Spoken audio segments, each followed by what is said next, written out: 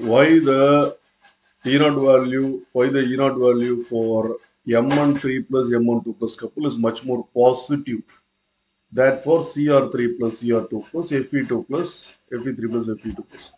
So the answer is simple and quite easy. Listen here. First of all, what is this? It goes from M3 plus to M2 plus, right? M3 plus to M2 plus state. So let us go for the electronic configuration of these elements. So what are the elements listed? M1, Cr, Fe, right?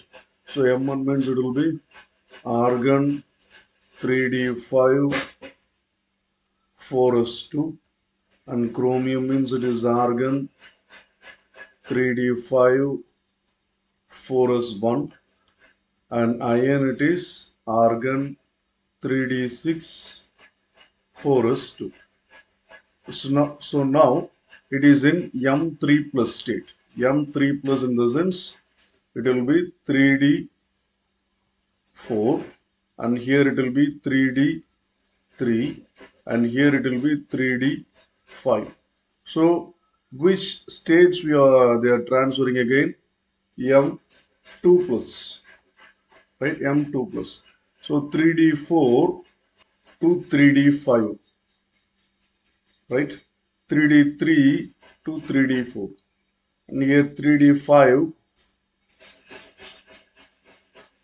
to 3d6, right? So let us think about the ease of formation of changeover of these electrons. So 3d4 to 3d5, this is most possible. Why? Because this state is more stable than this one.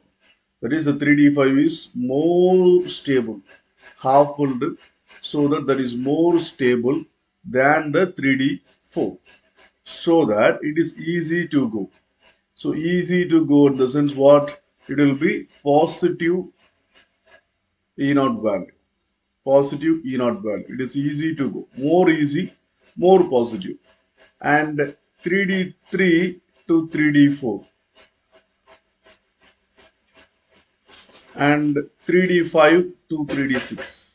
So 3d2 to 3d4, it's not that much of that importance, because 3d3 is also unstable, 3d4 is also unstable, and 3d5 to 3d6, 3d5 is stable and 3d5 is 3d6 is less stable than 3d5. So that this does not show so much interest.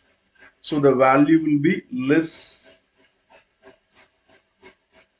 positive or more negative than that of the copper value.